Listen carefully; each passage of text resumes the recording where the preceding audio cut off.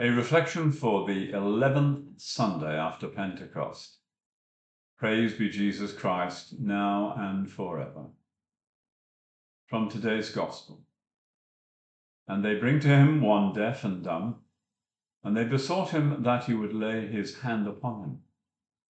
And taking him from the multitude apart, he put his fingers into his ears, and spitting, he touched his tongue. And looking up to heaven, he groaned and said to him, Ephphatha, which is, be thou opened. And immediately his ears were opened, and the string of his tongue was loosed, and he spoke right. Today, Jesus performs a double miracle. Most of his miracles are one shot. There's the blind man, for whom he makes a lotion of clay from the dust of the road and his spittle. It's a stunning miracle with a huge impact.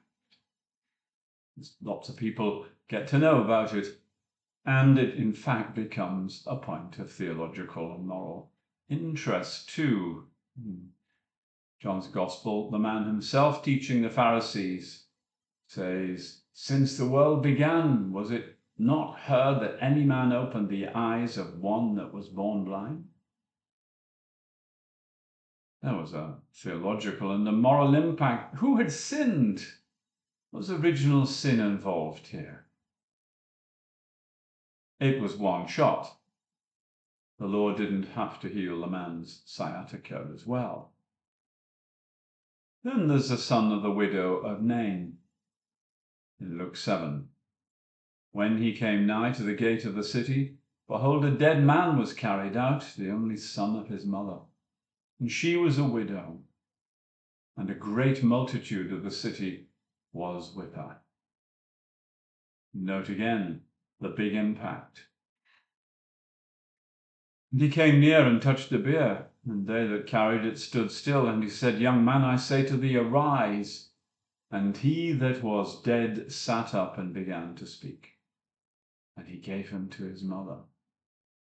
And there came a fear upon them all, and they glorified God, saying, A great prophet has risen up amongst us, and God has visited his people.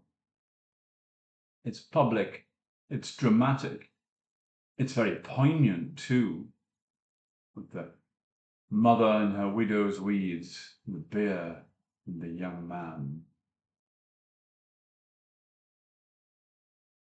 Stimuli for faith? Of course, but not that we should think that such things are essential or come to rely on. But the issue here is the double healing in today's gospel, and it has a significance. Common sense would say immediately, of course it does, profound deafness is going to make learning to speak very difficult anyway. We know that. And medically, we group ear, nose, and throat together for a reason, don't we? But we're looking for the spiritual meaning of the miracle. That's how the early fathers always did. St. Gregory the Great, about this miracle, he points to the finger of Jesus, a point of power. He puts his fingers into the man's ears and on his tongue. Quote, What is signified by the finger of the Redeemer, if not the gift of the Holy Ghost? Why? Well, he quotes Luke 11. The Lord says, after he cast out a devil, If I by the finger of God cast out devils, doubtless the kingdom of God is come upon you. And St. Gregory links it to Matthew 12. Christ said, If I by the Spirit of God cast out devils, then is the kingdom of God come upon you. So if you put the two together, we can gather that the Spirit is one and the same thing as the finger of God. Gregory isn't finished yet. He takes it that Jesus spits on his finger before touching the man's tongue. Quote, saliva from the Redeemer's mouth means the wisdom contained in the divine word. Wisdom comes from the mouth of God after all. So when our tongue is touched by that wisdom which he is, it is thereupon made ready to preach his words. As for Ephphatha, be thou opened, the obvious point is that previously the man's ears were closed. So let's assemble a spiritual message for ourselves from this miracle. The beginning, at the outset, our ears are closed. We are not open to the Word of God, whether that is Holy Scripture, sacred tradition, or the magisterium. Being open is not the same thing as being ignorant, of course. There is a difference. Being open means we're ready to be influenced. There's a huge amount of ignorance about the Word of God in different forms today. We can see it in the prognostications of all sorts of people who should know better or who choose not to know better. We're not open to the Word of God, but our ears flap at the mere whisper of scandal about other people around us. And we drink in as gospel, what the latest insistent woke lobby group tells us is the truth about human nature, or rather about the lack of human nature, because they are hell-bent on wiping human nature away. Or the climate, or inclusivity. It's amazing. We would have thought by now we would have been sophisticated enough to recognize the limitations when it comes to social media, limitations about truth and objectivity. But no, our ears are open to it all.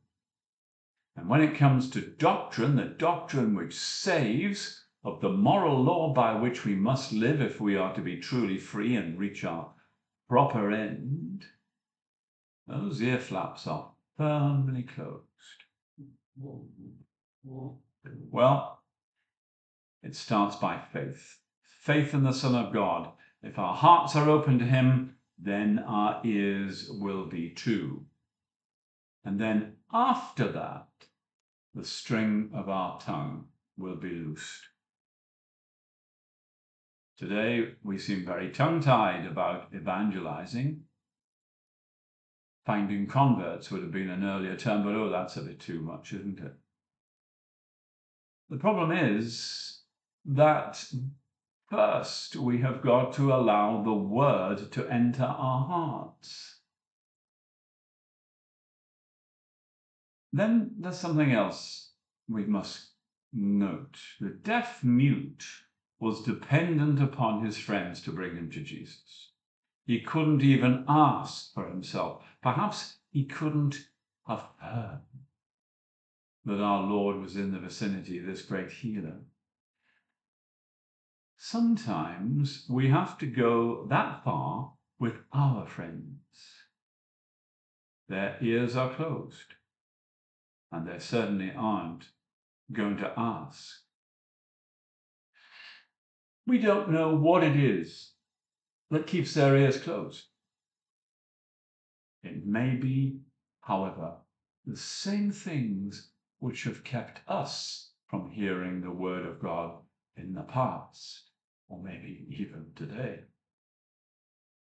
How often the rejection of Catholic doctrine at root is a refusal to live according to God's precepts.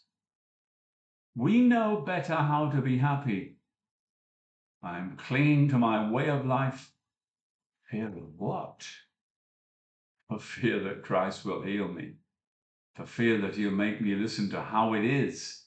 Reality, not the delusion I'm living.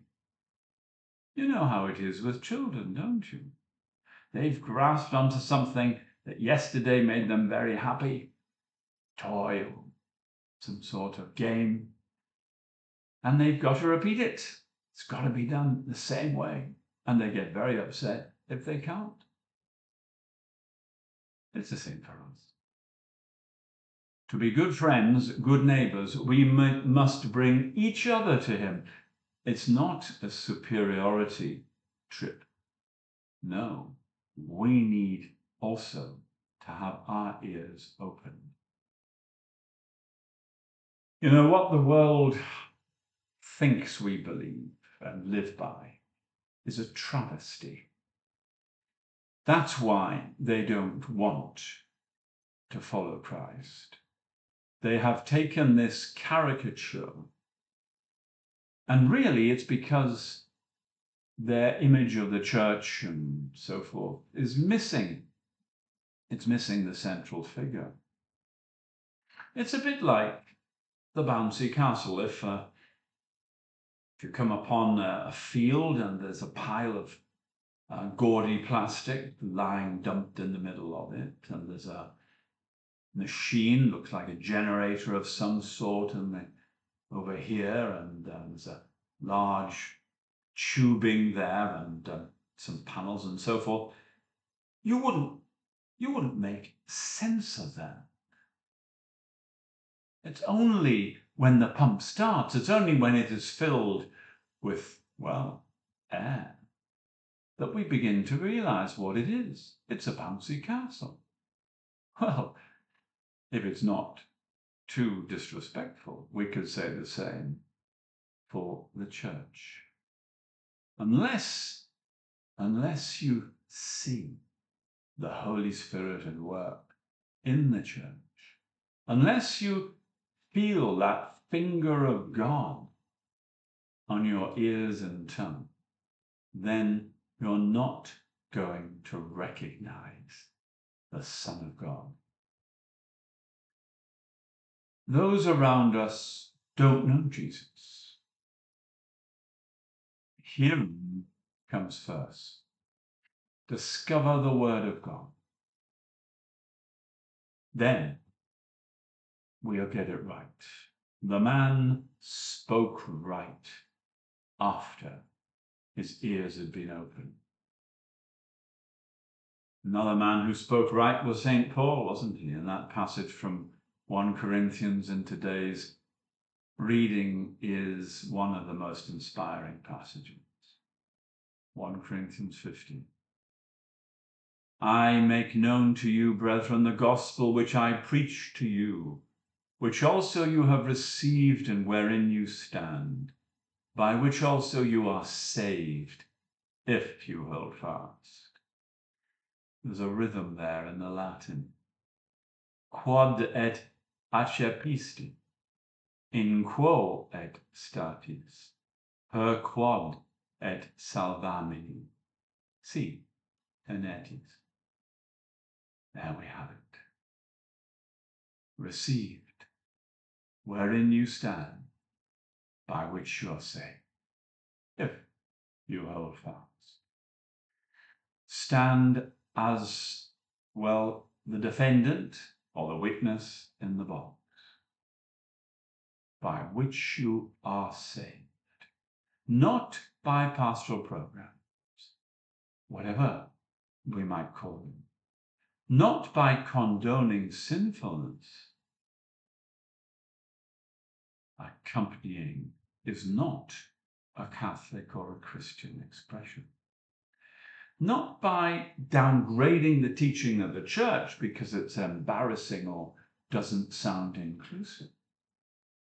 Not by the unworthy treatment of the host in Mass. The Lord opens our ears if we let him, and then he loosens our tongue for a purpose, and that purpose is the salvation of the world. That is our goal. Pray that the words of St. Paul will be true of us too. His grace in me has not been void. Praise to Jesus Christ, now and forever.